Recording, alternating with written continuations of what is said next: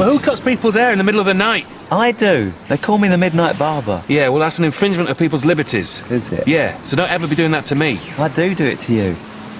What? Who do you think cuts your hair, Einstein? My hair just doesn't grow very fast. What, you think it stays that length naturally? I'm in there in the night, styling away. How dare you do that to me in the night, when I'm oblivious? I do my best work when you're oblivious. I'll lean you up against the pillow, and I'll go at you. That's perverted.